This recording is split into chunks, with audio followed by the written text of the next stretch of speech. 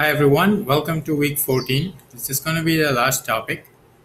We are going to learn how to graph certain trigonometric functions, just the sine and cosine. Before that, let's do a quick review on what a graph is.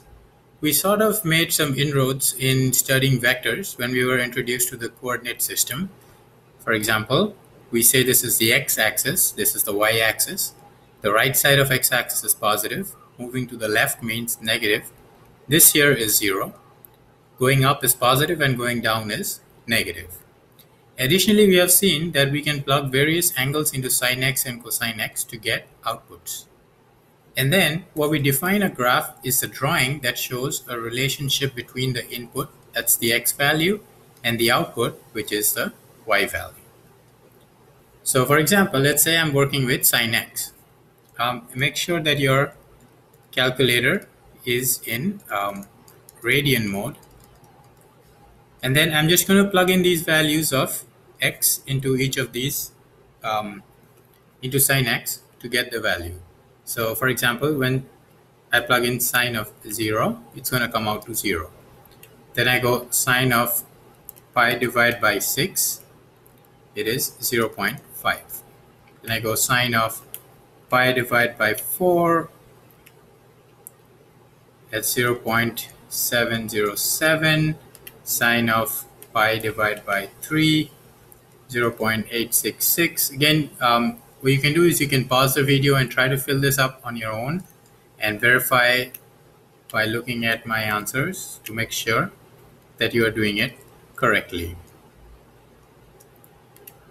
5 pi divided by 4 is negative 0.707. Sine of 3 pi divided by 2 is negative 1. Then you have sine of 7 pi divided by 4, negative 707, and then back to 0. Now, if I try to plot these values, these are going to be x and these are going to be y values. So I have 0, let's say I have pi, and then I have 2 pi. Now what I notice is from going from 0 to pi, if you see, it reaches a maximum of 1 at pi over 2, and then it starts reducing and comes back to 0. And then it becomes negative and reaches negative 1 at 3 pi over 2, and then goes back to 0. So the graph of sine is going to look like it increases, it increases and then reaches 0 and then decreases and then comes back to 0. This is the shape of the graph. It's not accurate, but you get the idea. But the maximum value is 1 and the minimum value is negative 1. So this is what the graph of a sine function looks like. If you repeat the same process with cosine, you're going to get a shape like this. So in general, this is what we say. When we have y equals sine x, you have these 5 points, 0, pi over 2, pi, 3 pi over 2, and 2 pi. The max value is 1, and the min value is negative 1. Cosine is sort of similar, except it starts at 1, and then it goes to 0, and then it goes to negative 1, and then to 0, and back to 1. So it's a sine graph shifted slightly. Again, you have the same 5 points, 0, pi over 2, pi, 3 pi over 2, and 2 pi. Now there are some important terms we use when we talk about these graphs.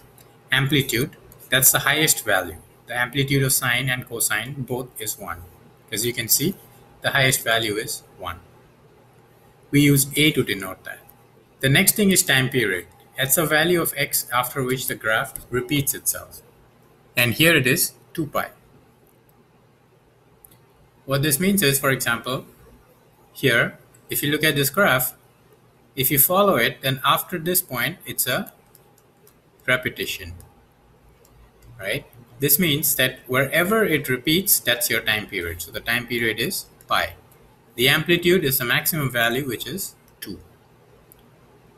Over here, again, right here, from here it starts repeating. If you look at it, it looks the same as the first half. So the time period in this case is 4 pi. And the amplitude is 1/2. So that's the basic definition of time period and amplitude. Now let's study the impact of multiplying a number in front of sine x and cosine x. If I multiply 2 in front, what this does is, since it's a sine, I know the shape is the same. The amplitude now is 2. So this number causes the amplitude to change, which makes this 2 and the lowest value -2. The time period remains the same, so it's 2 pi. So these points, the 5 points are going to be 0, 2 pi, half of 2 pi is pi, then half of that is pi over 2, and the average of pi and 2 pi is 3 pi over 2. Similarly with cosine, you just have to be careful with the shape of cosine, and the amplitude is 2 and -2. The time period is unchanged at 2 pi. So this is 2 pi, halfway is pi, half of that is pi over 2, and the average of 2 pi and pi is 3 pi over 2. Okay, now what happens when I multiply it by negative? So let's start by maybe doing 3 sine x.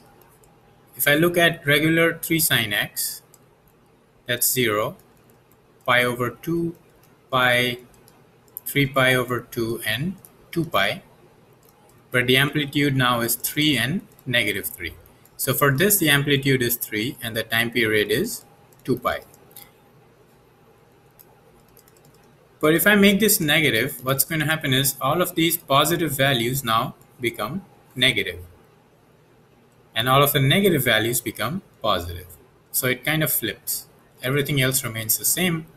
The maximum value is still 3 and the time period is still 2 pi.